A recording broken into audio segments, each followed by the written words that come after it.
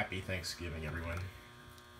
And I tell you what I'm thankful for is the ability to just simply be able to drink juice and admire it with my eyes.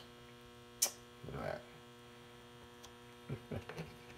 Cranberry juice. Well, it's kind of an apple. See that? Cranberry apple. But look at that. Yummy. Isn't that beautiful? And I'm thankful for being able to drink it.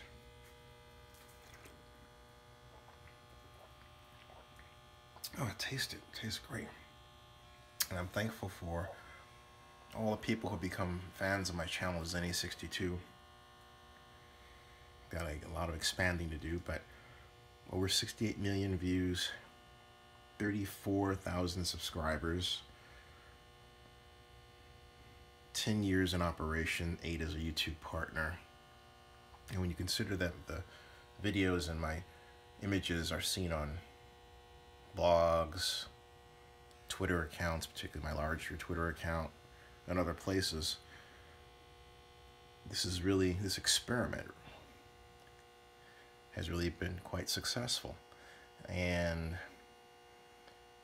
where am I going to take it next? I really have to think about that, but that's beside the point. I'm just thankful that people have responded to what I do and have been very encouraging.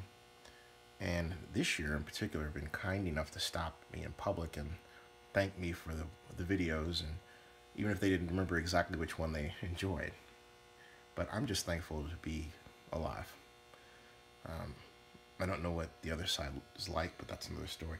I think I say that because so many people have passed away. My godmother and friends, and then of course people you don't know, like celebrities, and then of course people I've covered who are celebrities, like for example Malachi Throne. That was years ago, of course, but I'm giving you an example. Or Jim Kelly, Enter the Dragon, so on. Anyway, I'm just going off stream of thought. That's vlogging. And I'm thankful that I live in the vlogging era. What a wonderful, wonderful, wonderful something to do. Born of technology, born of